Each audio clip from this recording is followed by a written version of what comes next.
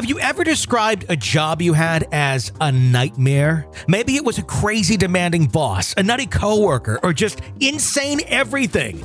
If you've ever had a workplace where you had to say, you can't make this shit up on a daily basis, we want to hear about it. Anonymously, of course, on our new podcast, Office Horror Stories. Each week, we'll play back your calls, read your stories, and discuss the craziest, most extreme and intense workplaces of all time.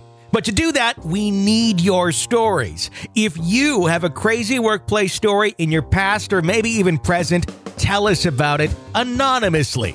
Just call toll-free 1-833-HATE-JOB.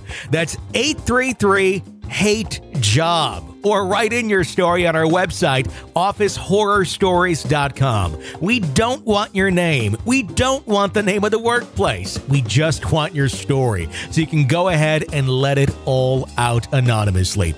Call toll-free 1-833-HATE-JOB. That's 1-833-HATE-JOB. Or write in your story on our website, officehorrorstories.com. That's officehorrorstories.com. Now you have an outlet to share the craziness that is or was your office. Then stay tuned as we launch the new podcast, Office Horror Stories, this fall. Tell us your story now at officehorrorstories.com. Today on Real Ghost Stories Online, a listener recounts their haunting experiences and seeks answers. Also, time and space take a back seat to the laws of physics one night during a rainy car ride home. Welcome to Real Ghost Stories Online.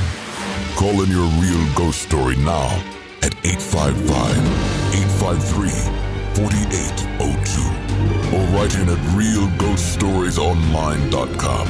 You're about to enter the world of the unknown and quite possibly the undead. This is Real Ghost Stories Online. That it is, and 855-853-4802, the phone number to call in and share your real ghost story with us. Right on the website, realghoststoriesonline.com. And if you like the show, support it, keep it on the air. Become an EPP, an extra podcast person. You sign up for that at ghostpodcast.com, or if you prefer, Patreon, patreon.com/realghoststories. To support us through that. $5 a month gets you access to all the bonus episodes, advanced episodes, which are indeed commercial-free. It's a nice little way to listen to the show, and other bonus content as well. Tony and Carol Hughes joining you once again. Hello, Carol. Hello, Tony. And how are you this fine day? You know, I'm not too bad. No? No. Have you caught up on sleep? Caught a little bit. Yeah, we I don't know when this airs exactly, but you and I have just recently seen each other. Yes, I was just going to say this is airing several weeks after the event at the Crescent Hotel that we did. But for us, it was 2 days ago. It was like 2 days ago. Yeah, 2 days ago. And so I didn't bring home a ghost or anything with me, but what I did bring home, Tony, was like about 50 chigger bites all over my legs. Damn Arkansas. There's no ghosts, but lots and lots of chiggers.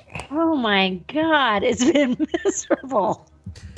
And if you've ever had a chigger bite, I think people know, like, they itch just intensely, and they're really hard to get rid of. The question is, why were you making lawn angels on the lawn of the Crescent?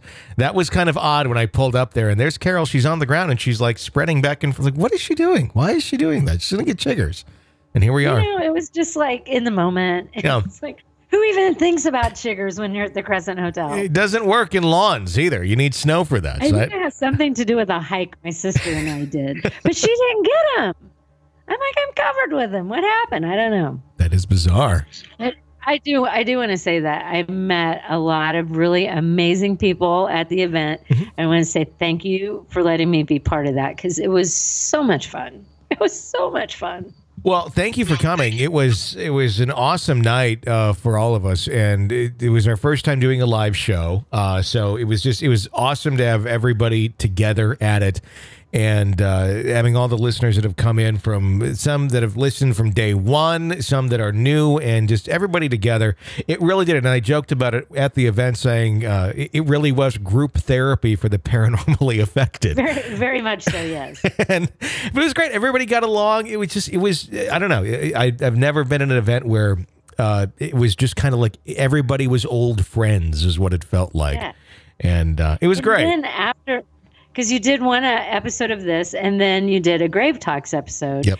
And that was fascinating to hear the history of that hotel, the history of Eureka Springs, which is very interesting. And just like some of the ghosts that haunt that hotel. But it was just a really fun night. Really fun. It was very fun, and I think we'll start planning on doing some more of those in the coming year. Got to get out the calendar and look at some dates and locations and all that. And I know everybody's. I've gotten tons of emails over the years going, "Come here, come there." So got some areas. We got to figure out logistics. Me and Jen have kids, so traveling is kind of one of those things, and being away is one of those things we have to consider. But there's a lot of places we can get to within a 5-hour drive of here. And I think we're going to... I met, a lot of people, but there was a couple from Tennessee that they drove all the way and had to leave after the Real Ghost Stories because they had to drive all through the night to get back home. Oh, my, they left that night? That's some dedication. Oh, my God, I didn't realize that. Oh, wow. Yes. I would not advise driving in the dark through the Ozarks. Well, I know, right? I can't even do it during the daylight. Yeah. But I had gone them unknowingly on a ghost tour the night before. I took a ghost tour of Eureka Springs. And then the next night we go to our deal. There they are. Hey, what's up? It was funny because Jen and me were walking around in town a little bit during the day.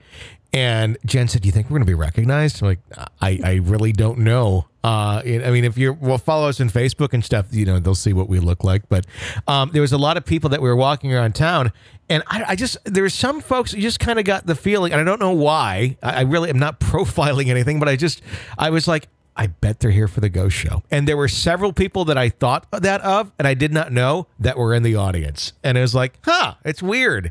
Yeah. I don't know why I thought that. It was just like, I just kind of got a feeling, and I don't know. They were normal looking folks. It wasn't like they had like ghosts tattooed up and down their arms or something and looked like a mystic. It was just normal folks. But it was just like, I don't know why I feel this way, but I feel they might be. And it was even at dinner. We had dinner, and like the folks that were across of the booth across the restaurant from us were there for the ghost show. And they were like, "Well, we didn't want to bother you at dinner." Yeah, opposite side of town too. But it was really fun, too, to be in a room with people who, sometimes I think when you talk about this sort of stuff, people think you're crazy. Mm-hmm. If you talk about some weird ghost experience you had, you tell the wrong person and they're like, yeah, whatever. Yeah. But we've talked about this before, unless you experience it, you don't get it. Mm-hmm. So to be in a room full of people who get it, that was pretty awesome. I think that's what really made it unique, is everybody was there, with the understanding of we all got it. And there was no judging. There was no, these people are kind of crazy. They're here to listen to ghost stories, or they believe they had a ghost. Or like, no, everybody we all had some weird stuff, and hey, let's hear about yours. And just it's rare to have a group of folks like that, I think, together in the same place. So, but hats off to you and Jenny for providing a community. Thanks. That people can feel like that. So good job. Yeah, thank you. It all kind of came together, and thank you guys for being out there and coming in and wanting to spend. A lot of folks spent their whole weekend in town, so it was awesome, and I can't wait for our next one. So we'll make announcements on that in the coming weeks and months and all that as we get some of that stuff lined up for 2020. Wow. Is that crazy? I know. But I think probably no more events this year, I'm thinking. But 2020 will probably get some more lined up in there. 855-853-4802 is our phone number at Real Ghost Stories Online to share your stories with us. Let's jump over to our first letter of the day. It says, all events are true and all events happen at random times or on random days. My house is not haunted, but I may be. See what you think. What we have here then is kind of a list of what has occurred in a bullet point order. Shadows, always out of the corner of my eyes. There's something quickly darting away. I see the legs of an animal as it leaps away from my vision, or the outline of a human turning the corner as they're spotted. They're usually seen at my house, but I've also seen the shadow of a man at my new school. The school has just been built, meaning no deaths. They're not that solid, but half solid and half transparent, as I've never been able to see the full outline of an animal or a person. It's not just shadow people, it's shadow animals, too. I think it's perhaps a cat or some sort of small furry animal. At a time, it was so bad that a friend and I were chatting over Skype when they paused and frowned as they squinted at something on the screen. Of course, I laughed and asked what that face was, for which they responded that there was something shadowy over my shoulder. I saw it too, describing to them what I saw, and then got a confirmation from the other person that I did not just see something. It was only over the camera connecting to my computer that I could see the shadowy figure. It was completely black, standing over my left shoulder, and the only other color was the two yellow orbs it had for eyes. Turn the computer more, my friend instructed me to do. They're better at spotting things than I am, and as I turned the computer, they shook their head in disbelief. A person is lying across the couch, one sitting next to them, one standing by your window, and finally one on the steps. One by one, these figures left, and I watched as the one standing over my left shoulder slowly left from my sight. Recently, I was Skyping again with a different person, one who has had some paranormal experiences but has never seen a ghost before. They cut me off while talking and asked, "Whoa, what's behind you?" I'd learned that there was sometimes this person standing over my left shoulder whenever I sat at the computer. I assume it's my brother, who would be 18 today if he were still alive, and told my friend that it was okay. They always stood over my left shoulder. "No, this one is over your right shoulder," they told me. "It looks like a black blob." About a minute later, it left, and my friend told me that probably it was something, that there was nothing there. I'm still wondering, though, if there was. The knocking early in the morning. I was getting ready for school by straightening my hair. As I stood at the bathroom, I was listening to the TV in the room over that my dad was watching. It was rather hard to hear since the door to the bathroom was closed, so I was straining my ears to hear it. I jumped as my dad knocked on the bathroom door. Knowing he would knock again, I figured I'd save him some time by quickly setting down and straightened the opening to the door. "Yes?" I asked, and was greeted promptly by absolutely nothing. "What did you say, something?" was what my dad asked from his room. "Yeah. Why did you knock on the bathroom door?" "I didn't." "Then who did?" "I don't know." Being early in the morning, I dismissed what had happened and continued to get ready. And then the dreams. I wake up in the morning with a slight recollection of what I dreamt the night before, that and a name inside my head. This doesn't happen every day, only rarely, like once every 2 months. Later that day, I find out that the person I dreamt of has died, and that's in my dream. Makes sense. The person I dream about always says something to me before I wake up, but I'm clueless when it comes to figuring out what they mean. The person will smile, look happy, and say, "Continue doing what you're doing, I believe in you," and then I'll wake up with their smiling face and name imprinted in my mind. Then later I find out that they died. The story is different when a person I know has a child.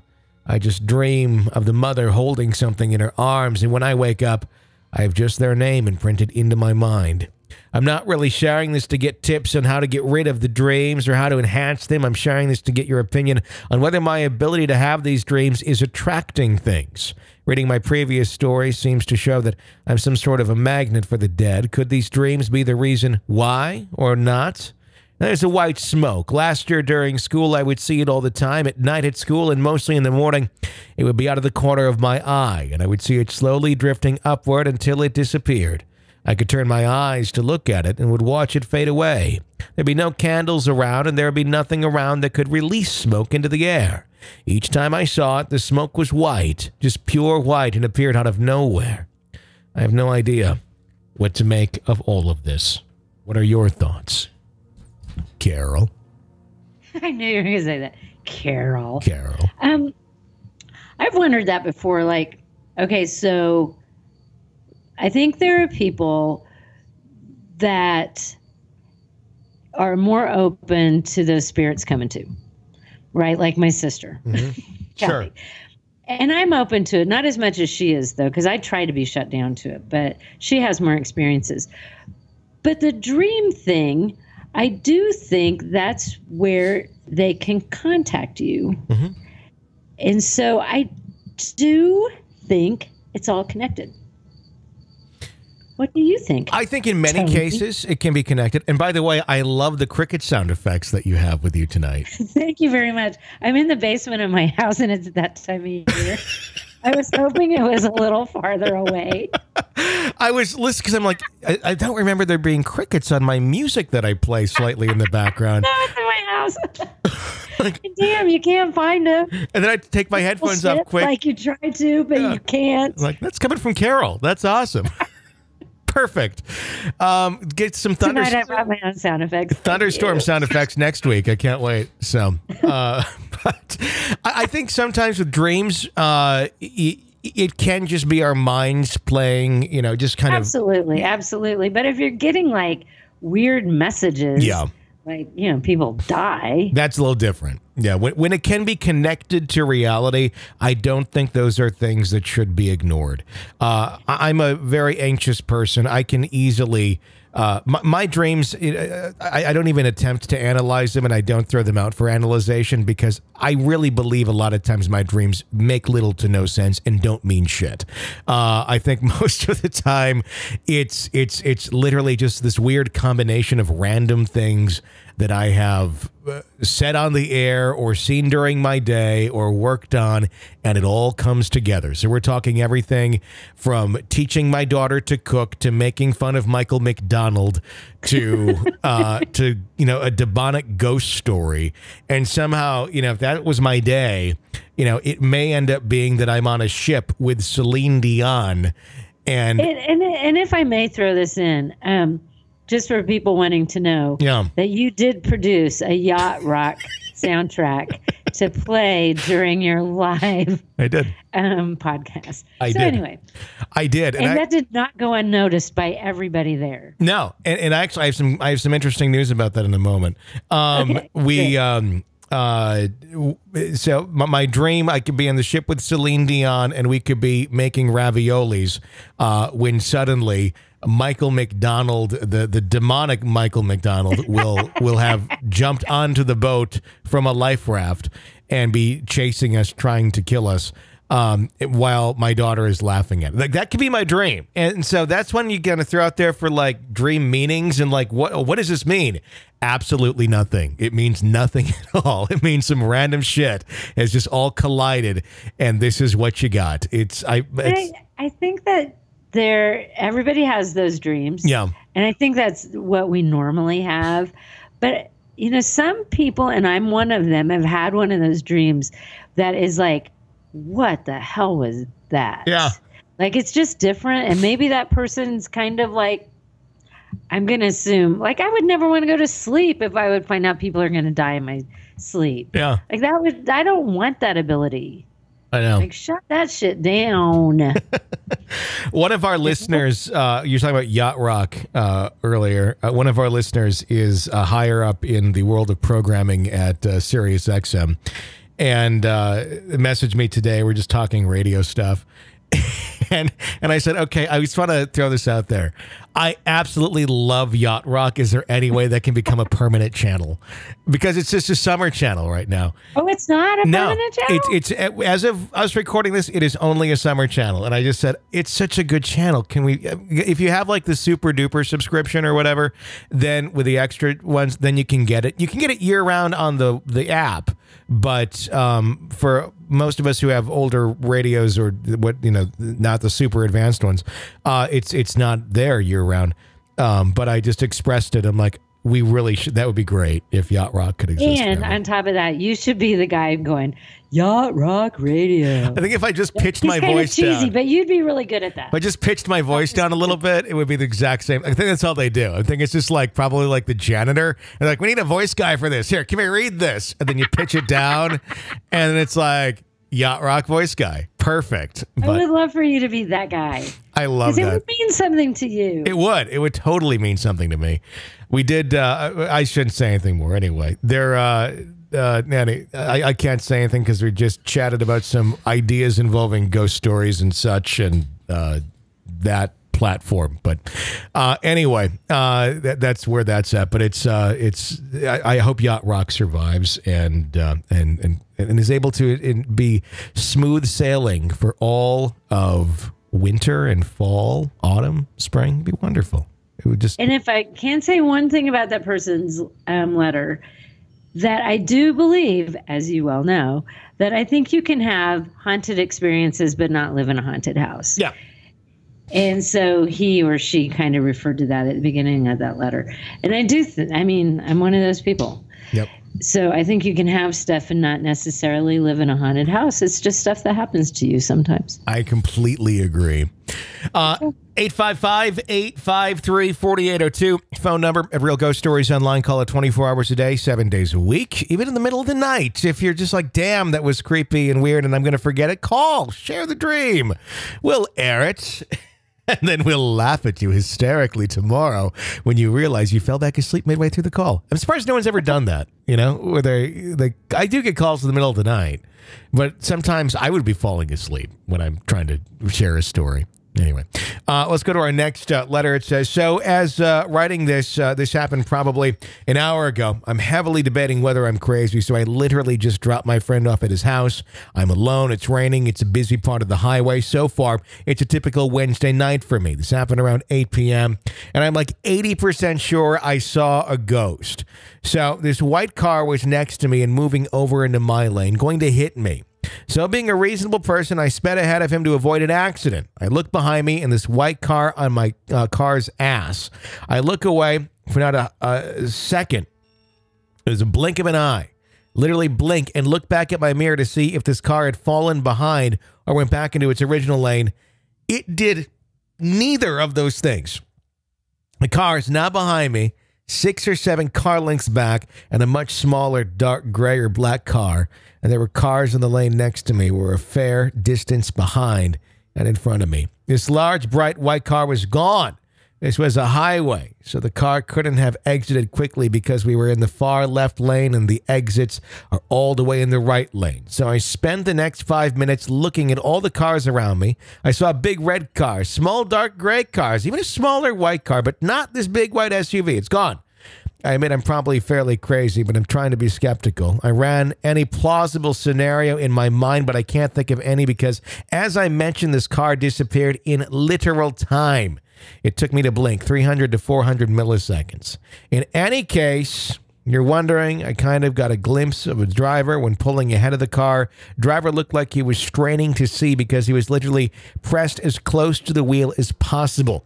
I'm trying to convince myself that I'm jumping to conclusions, but I couldn't find the car, and it did not have time to get either far enough behind or ahead of me that I couldn't find the car. I want to say that the rain skewed my vision. With the bulk of the storm was over, it was a few droplets every now and then at this point. As much as I want to believe this story, and the thing is, I cannot help but feel like my mind is playing a trick on me. That sums up my story, and I just want to say thanks for making the podcast because I get bored at work, and listening to the podcast makes the time go by a lot faster. And the same songs repeatedly. If you can please try and poke holes into my story because I believe it, but I just can't help but feel skeptical because a ghost car sounds cliche and stupid. What do you think? I think you had a ghost car. Carol? Well, I love the fact it's like, it sounds cliche and stupid. Well, a lot of ghost stories do when you really think about it. Sure. But, I mean, I saw a ghost, but okay, so when something like that happens, because something kind of similar happened on our way to Eureka Springs. Oh. Like this car, it was middle of the day, car comes from nowhere, passes those windy Ozark roads, you might go, yeah. Well, I drive like an old lady on them, but you're going like 45 tops. We're on a bridge with no shoulder action whatsoever. This car passed us on the bridge with another car coming.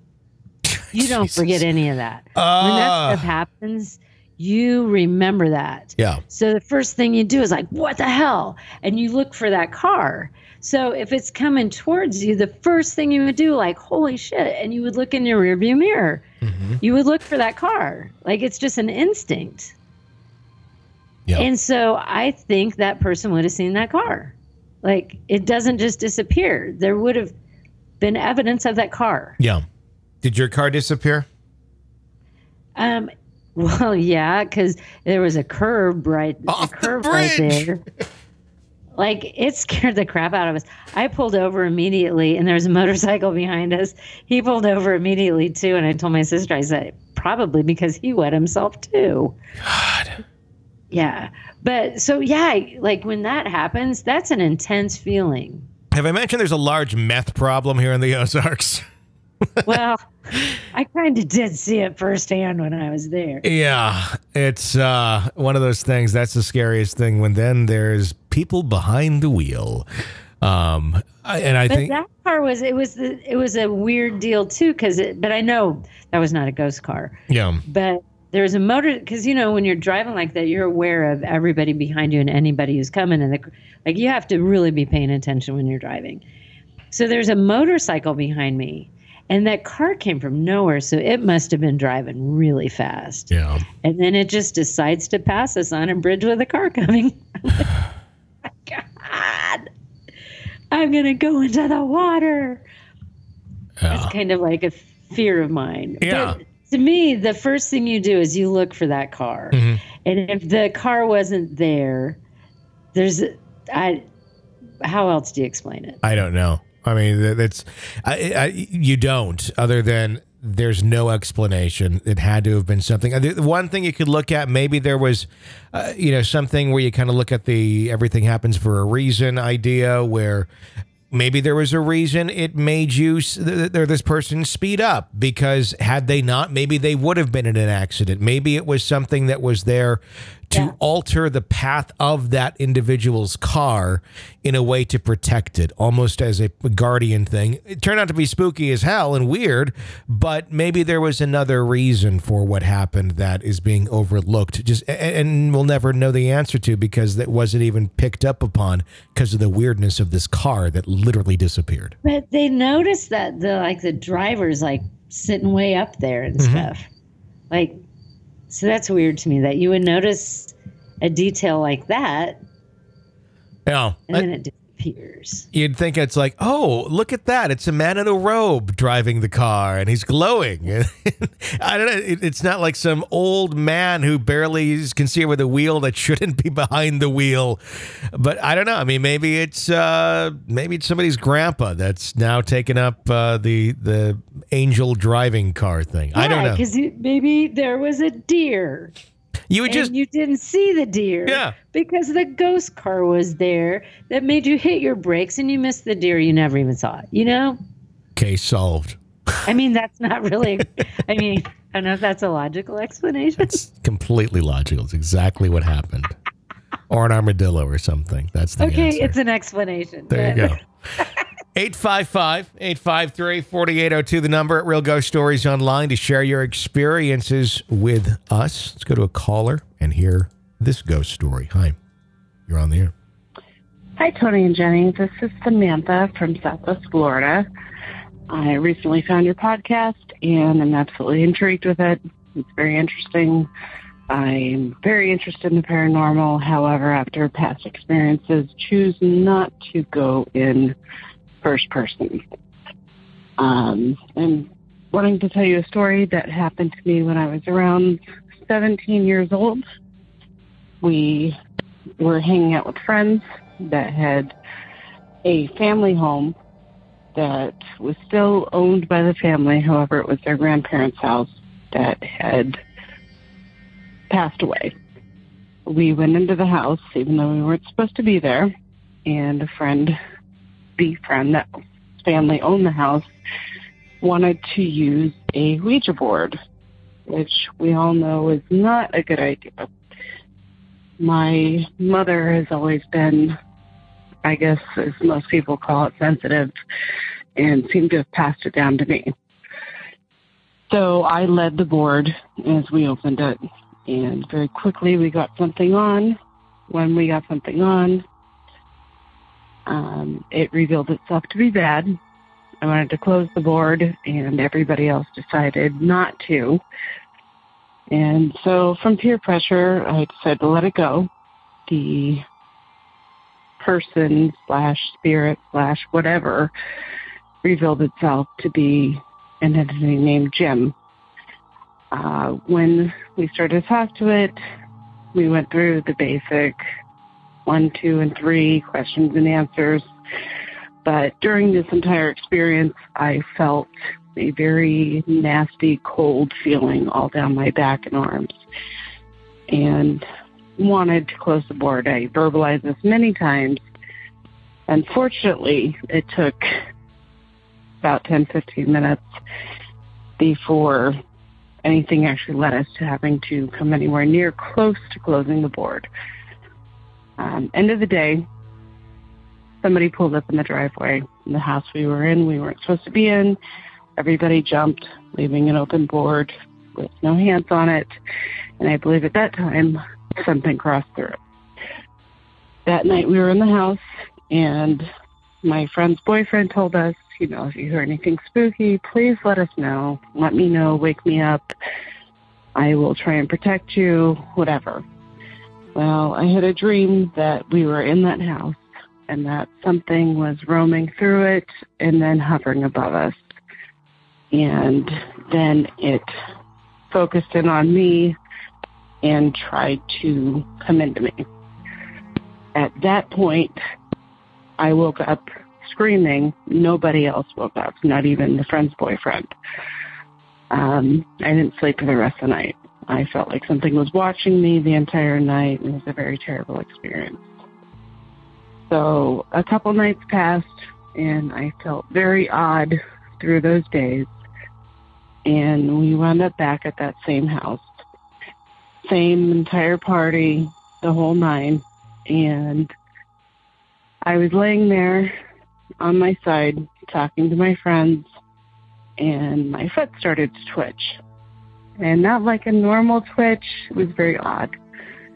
And it continued to do that, and then all of a sudden, I felt something very, very quickly and ferociously penetrate my foot. And I felt something start moving up my leg. When it did, I leaned forward, and my hand hit the ground, and it was a shock, almost like static electricity times 100. And every natural instinct in me started to scream, no, no, no, stop, it's trying to get into me. Everybody in the house got up and ran out the front door, and I followed, and whatever was happening stopped. And everybody was very confused. We got outside, and everybody was asking me what was going on, and I told them that I felt something trying to enter me, same as it happened in the dream. Well, while we were out there talking, we had an S10 Blazer, and we had a 4-wheeler. And the 4-wheeler, which was right next to the Blazer, suddenly creaked and dropped down a couple inches as if something had sat on it.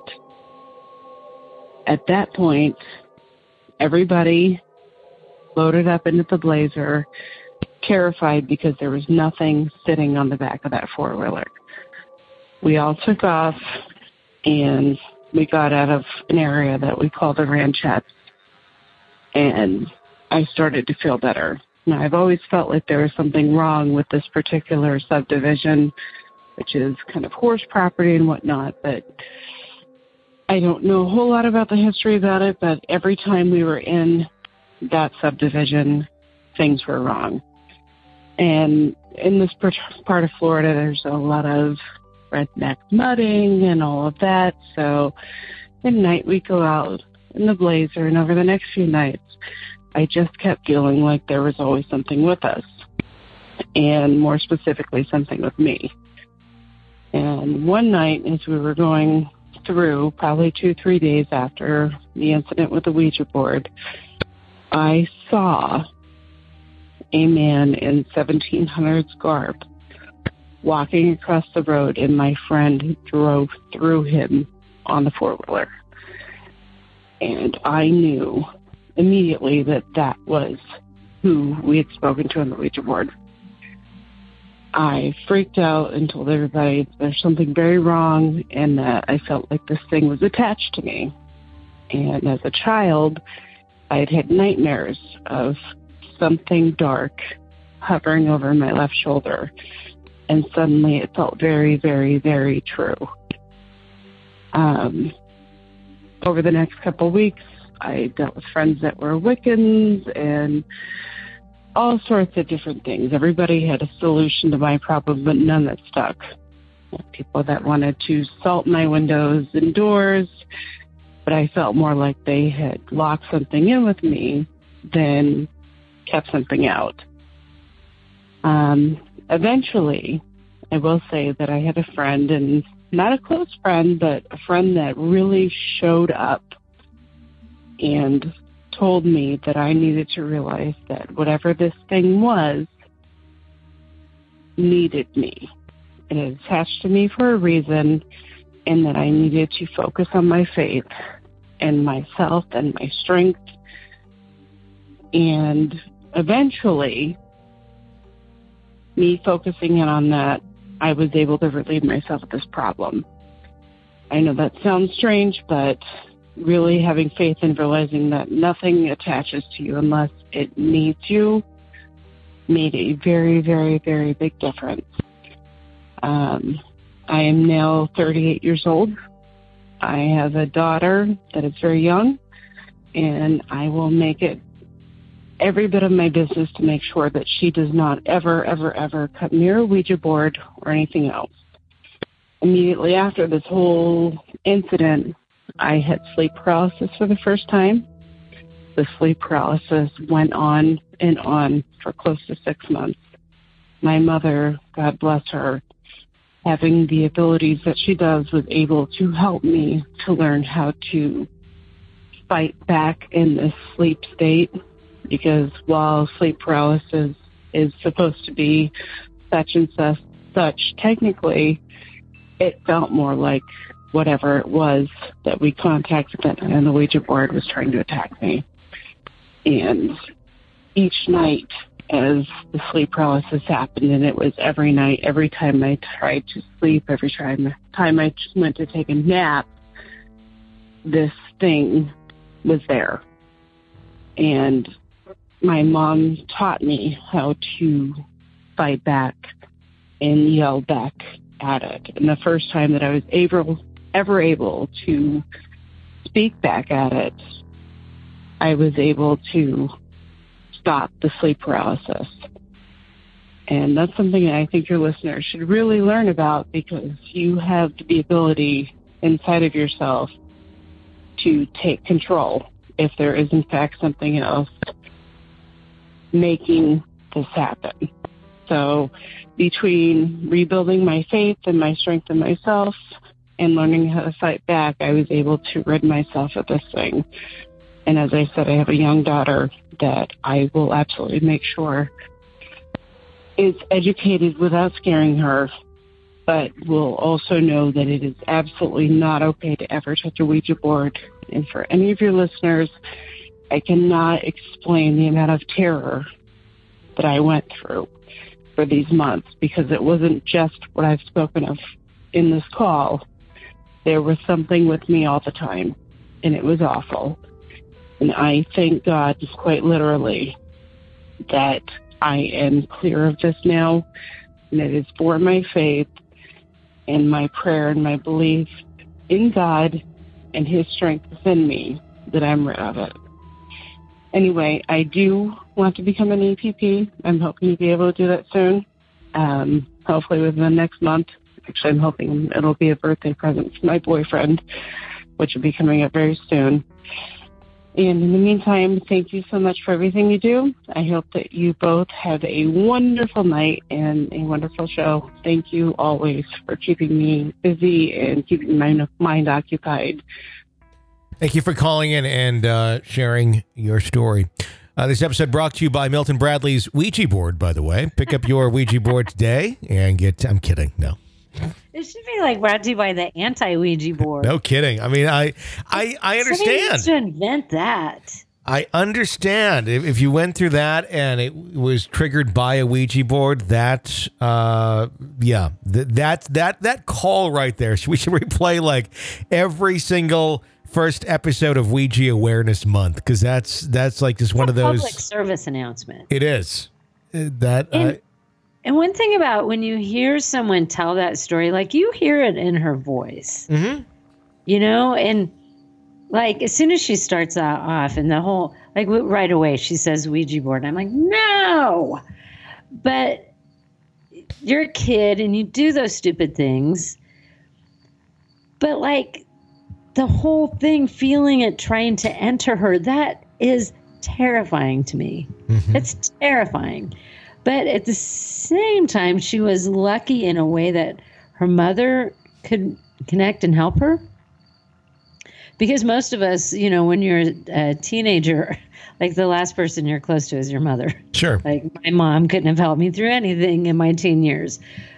But the fact that she was able to find someone who could help her, she was kind of lucky, really, in that regard. But that's the kind of story that just terrifies me, because that's so dark. And like, I can imagine, like she said, it followed her all the time. I bet it did. I agree. It's one of those things where the door was opened and it did not get closed, and it's a story of a Ouija board gone bad. When folks try to tell the stories of, well, you know, if you do it this way or that way, it may be okay. Yeah, in some cases it may, but I don't think there's ever like a foolproof way of doing it where you're going to guarantee that shit could not go wrong. You know, there's always a chance that something could go wrong, even if you have the best of intentions. I was just looking here. You're young. You don't think about consequences. No. You're young. You don't think about any damn consequences. You're invincible. You know? I was looking at Ouija board on Amazon.